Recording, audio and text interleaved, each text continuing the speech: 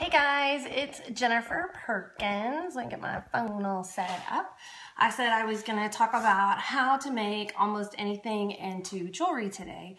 And by that I mean, if you're familiar with my work from my Naughty Secretary Club days, you know that I tend to use a lot of kind of unconventional things in my jewelry making. I like beads as much as the next guy, but I like using weird, unlikely sourced materials even more. Let me see. Over here, I've got a whole bunch of different stuff that I'm going to show you, some weird and kooky things. You might have seen this necklace that I talked about on all my promotion stuff. So that's kind of what we're going to get at. The first thing I want to talk about is the fact that when I used to teach jewelry classes, I would say that there are things that are born a charm, like this. Things that you can see already have a hole. So this guy was made to be a charm. That was his goal in life. He knew it from the moment he was made.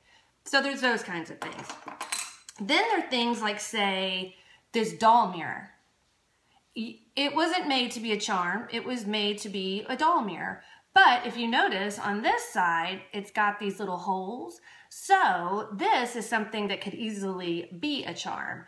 You don't have to do anything. All you got to do is put a jump ring in, and then there you have a groovy new necklace. Another example is this necklace I made out of a vintage pin cap.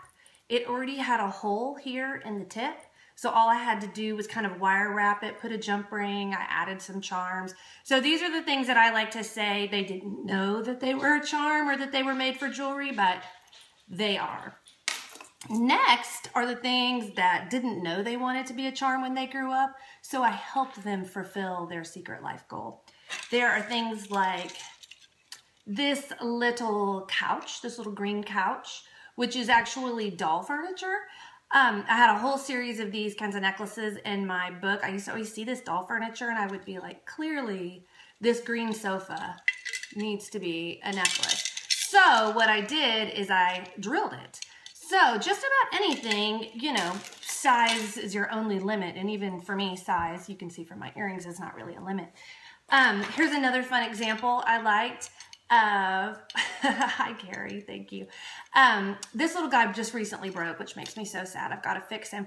But here's another guy. So he was a baby rattle. You can see he had another little strand here, but all I did was drill into his ears. So I made him a charm. He thought he was a baby rattle, but really he is a necklace.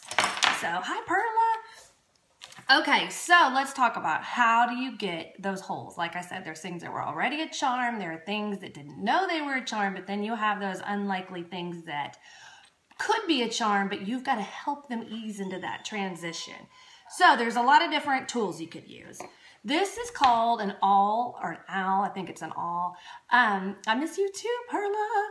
I don't do toms anymore, but I do miss you. So here's the awl. It's this pointy little tool. So if you don't have a drill, you probably have something like this around. I use this tool really often when I do things like, here is a picture that I laminated and made into a necklace. It's like a photo of some women that I put on top of this picture of jewelry I cut out. So once I laminated it, it made it into a piece of jewelry, but I still needed to get the holes in. And that's where my awl comes in. Hi, Abby. I'm so glad you tuned in. Hi, Michelle. So you poke these little holes in there, and that's how I use my awl. Another time that I use it is if I use fabric. These are some iron-on transfers that Chronicle Books put out by an artist named Mike Perry. So I ironed these on felt and then backed them with some stiffy felt. And so even fabric can easily be made into jewelry under the right circumstances. So I used an awl again to put that hole in there. And then you can see I also set a grommet in there just so the edges didn't look so rough. So even fabric or plastic can be made into jewelry. Something I've been into a lot lately, we talked about this on the first video, are these little wood dudes that I keep painting, and they are my jam currently. All they are those really thin pieces of balsa wood. So in order to make them into jewelry, here's one that I painted kind of abstract. You can see that he has a hole here and here. What I've been using are these little punches. I love these things. Can you see it? This one's from Tim Holtz. I got it at Tuesday morning stores, but you can get them online. So what you do is you put your doodle in there. Now see, it can't go very deep. And then you go twist, twist, twist. And then over here, this one makes a larger hole than the other. And you can see this one here, it kind of sets in a little deeper. So you could make your hole a little deeper. So these little guys, you just twist it. And you can see the little vise thing coming down, and it punches the hole out. So these are super handy. I love to have these. Another version of these are these by American Crafts. They have these like punch outs. I've not used these, but it's the same concept. And another option, if you need the hole to go further in, is this tool called a crocodile. You know, if you don't hang out in the scrapbook section of your craft store, you are really missing out because there is some good stuff hidden over there. You might think that you're not into scrapbooks, and maybe you're not, and that's fine, but there is some really cool stuff over there. There's cool tools, there's cool findings. I go to the scrapbook section more than anything else. But anyway, this little dude is called a crocodile, and it's like a punch. See, can you see it? See how it's coming down right there? Boom. And it's got several different sizes of hole. So you can put holes again. So I would put that in there, and then I would squeeze it and I would punch it, and then that is how I would get a hole in those. Okay, let's move on down the lane here. Here is something, sometimes you put a hole in before you get started. This is a shrinky dink necklace that my sister made, and you probably remember from childhood. If you want it to be a charm in shrinky dink land, you can go back in and drill it later, but it's better to punch the holes before you get started and then shrink it. So there's that option. You could use just a plain old hole punch or the crocodile or any of those things. Just punch before you cook it. Okay, next, let's get on to drills. There are Dremels. This is my cordless Dremel. My mother always says that if it doesn't plug into a wall, it's not a good enough power tool for her, but my cordless Dremel works. There is also this kind of thing from Fiskars, which is kind of old school, but it works and you don't need batteries. And if you're like me and forget to charge things like your Dremel, this is really nice to have on hand because it doesn't have to be charged. Both of these have drill bits. For Dremel in particular, if you go to the store, like to the hardware store, there's all kinds of bits. There's big ones, there's little ones, there's masonry ones, there's one specifically for wood. So you want to make sure you have the right bit for the right job. And you know, these little handheld ones and this little battery one sometimes aren't strong enough. Sometimes you really do need the one that plugs into the wall. Like if you're going to do metal. This is a vintage typewriter ink ribbon 10, and so you probably need a pretty strong drill.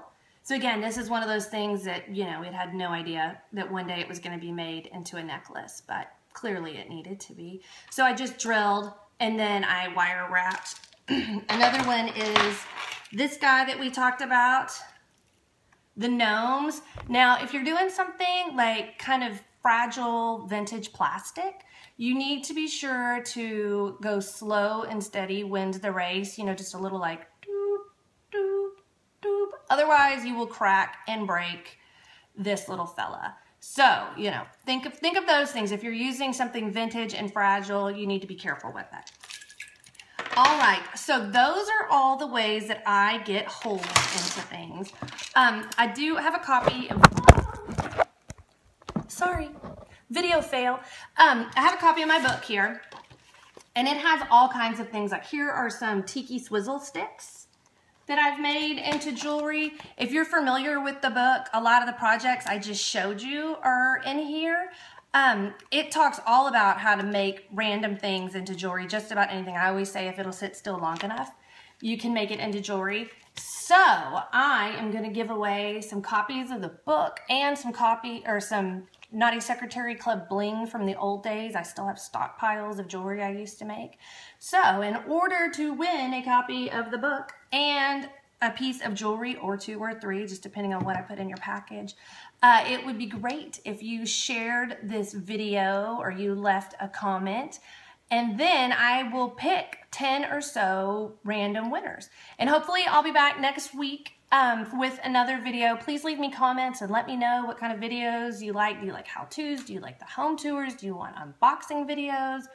And in the meantime, I am over on Snapchat at I am Jen Perkins, doing quickie little videos pretty regularly all day. I can't promise that they're all good or that I put on makeup or take a shower for them, but luckily you can't smell through video. So anyway, I hope you enjoyed this, and I hope it was informative, and I hope you go put holes in lots and lots of things now. Thanks for watching. Bye.